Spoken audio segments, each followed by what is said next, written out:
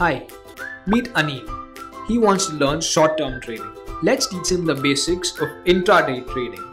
Intraday trading deals with buying and selling of stocks on the same day.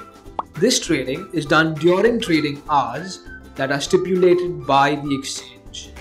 As the name suggests, intraday trading refers to the stock trader who opens and closes his position in a script on the same trading day.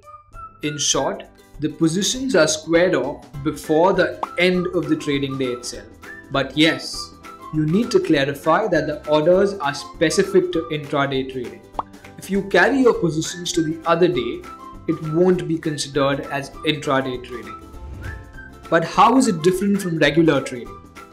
Here are a few features which make it unique. Firstly, intraday trading is riskier. Traders focus on a short-term horizon. Secondly, price volatility and daily volume play a very vital role in stock selection for day trading. Finally, one-day interval charts are studied very carefully. But didn't you say they are riskier? Yes, they are riskier, but they also have the potential for extraordinary returns on investment. But why should I do intraday trading? Here you go, Anil.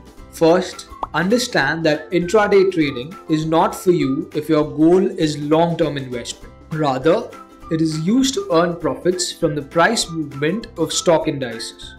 So you take advantage of a potential rise or fall in the security's value by going long or short.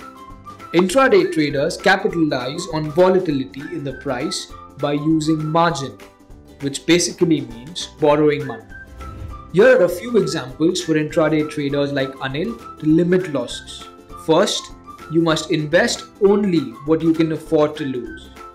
Next, select highly liquid share.